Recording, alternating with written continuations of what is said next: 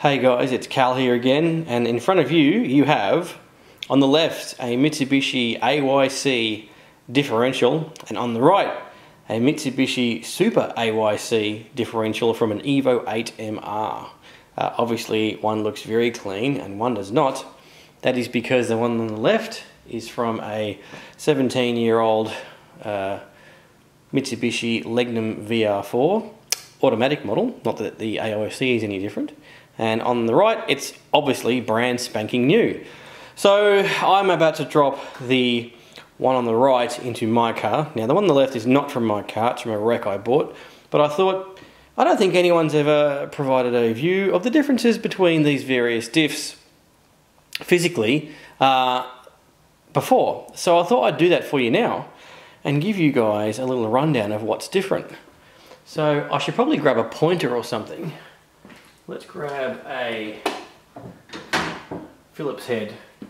The first thing I want you to look at, you might notice, is if we look at the AYC diff, the first thing is the fill hole here for the AYC fluid. So this is the, let me correct myself there, I've heard the term clutch packs or speed gears. Either way, these are the AYC gears. This over here is your typical differential oil. This is an open diff on this side, and these are the clutch packs. Separately is a separate system for the oil for the actual AYC actuation mechanism. So note specifically to start with the position of that fill hole and that one on the AYC diff, and then over here, once I put the tripod down, the AYC fluid is lower and to the left, and the differential fluid is not filled in the same location at all. So let's have a look side by side again. So I did find out where everything goes, specifically for the diff oil. It is filled from here on the front, and you can see that there, whereas that specific location on the AYC diff is blocked off like a plug. So number one, the oil fill locations are different. I haven't heard anyone tell me that this, so the location of this is a problem in terms of access. I believe it's actually easier access. However, if we get back to the rear, this is a problem. This requires, because the normal position is here, you can see if you look at the casting, right? This, the fact that this is moved down and to the left in this new casting requires that you have to remove the subframe when you install the S-AYC diff, and you have to drill out the hole in the subframe that where you can access this bolt through larger, so you can access this bolt for when you refill the diff.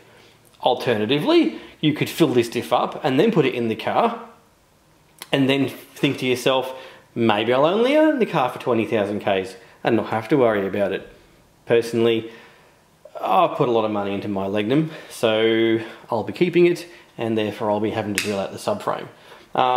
Everything else is in the same position, so if we look, I'm pretty well, these are at the same height, so you can probably tell, I'll probably just get a little bit of more evenness on the image here. You can probably tell that the height of the bleed nipples is the same, not that that's particularly relevant, but that the height of the actual AYC hard lines is the same. It is literally an almost plug and play bolt in, aside from that requirement to drill out the whole access hole in the subframe. But there is one more thing. Look carefully at the widths of these. Now, I know you can see that. Can you see it actually? Yeah, you can see that. Here, and then let's turn this one around, and I'll see if you can see that as well. You're not quite. Let me just move the camera a bit to the right. So, they're not as thick. So, bear with me. I will just get my vernier caliper out, and I'll measure these for you. And my caliper is one of those cheap Chinese knockoffs. Therefore it eats batteries, and I have to keep putting the battery in it. So have to leave it with the battery out of it, more to the point. Now let's measure this. Not sure if you can see that.